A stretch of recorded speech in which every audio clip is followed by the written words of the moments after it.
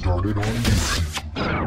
What is up, bros? This is Matt, aka Lloyd Milligan, and I'm bringing you a brand new series for our channel, and it is titled, in case you couldn't already tell, how to get started or getting started on YouTube. And the idea behind the series came from just a bunch of questions that we're always getting about how to do certain things and what type of equipment you need. So we decided to make a series of it, and that's what you're watching right now. So the first episode is going to be very basic, talk about some of the equipment and software that you need. We're going to get more advanced as we go along, and I just want to let you guys know if you have any topics that you want me to cover, let me know, and I will be sure to include those topics. But let's go ahead and get started. Oh, and this episode, I'm going to talk about all the stuff you need, and then at the end, I'm going to list some of the topics that we're going to go over in the future. Did I already say that? I'm not sure. Okay, let's go ahead and get started with the first slide. So the very first thing you need to do, obviously, you need to get a channel. And I recommend you choose your channel name so it coincides with your Twitter handle and your gamer tag. And the simple reason is it will be easier in the long run for people to find your channel. Obviously, Dentist and I do not have that luxury with our channel. We got 2 people running it, so I think probably we've missed out on some people because of the incongruency there. So let's go ahead and move on. Computer specs. Believe it or not, you do not need a good computer to do this. You don't even need like a media. I started with a very old crappy computer, and it got the job done. The main thing that you're gaining when you get a better computer, as far as it goes, is time. It'll take less time to do pretty much everything if you have a good computer. However, if you're just getting started, and I assume one of your goals is to do this cheaply, you can probably use the computer you already have. The one thing that I do recommend you upgrade is getting a big hard drive. They're pretty cheap nowadays, so just invest in, a terabyte or 2 terabytes so you don't have to worry about deleting old videos and stuff, and it's just a lot easier that way. That's the main thing that I recommend you do. The next thing you need, obviously, is a high-definition capture device, and there's a few out on the market. I just want to point out, you definitely need high definition. I don't know if people are still starting out trying to do standard def, but I don't think you really...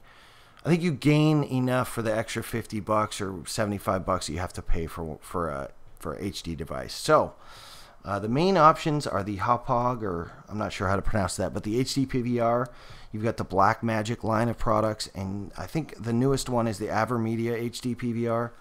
And I use and I recommend the Hauppauge HD PVR. It is very, very easy to set up and use. And the only drawback, as far as I know, is they use component video. So you may have to get a converter if you are using HDMI to carry your signal. So that's pretty much it for that. Blackmagic, I've heard there's problems setting it up, especially with live streaming, I believe. So, but I know tons of people use it successfully, so obviously it works. And I have no experience and pretty much have no opinion on the AverMedia, but just want to point out that it is out there. So now let's talk about software. Capture software comes with the HD PVR Total Media Extreme. It's the program I use today. It works very well. And I think if you have a Mac, you have to buy an HD PVR capture program.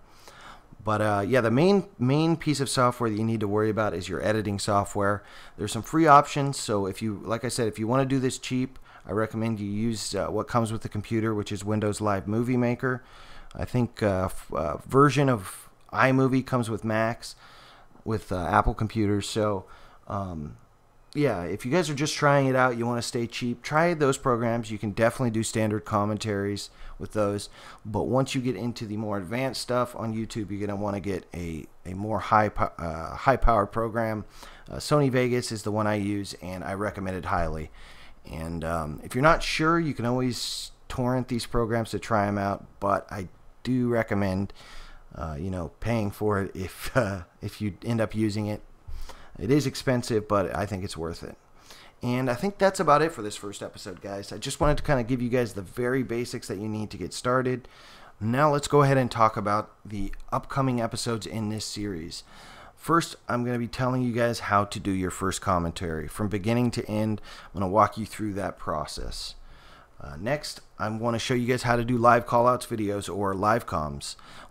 That's probably the biggest question we get, is how to do those live callout videos, and I will show you guys how to do that. The next episode, there's going to be tips and tricks. I want to show you guys kind of how to network, or how to use networking to help your channel. I want to show you guys how to set up post rolls, and I'll show you guys some other sources for views that a lot of people use, and some more advanced tips we're going to be showing you. Kind of the stuff that we do in Spawn Shop, which includes graphical overlays and some more advanced video editing. And lastly, I think we're going to show you guys how to do a live stream. So if you guys have any questions or any issues that you want us to cover, now's the time.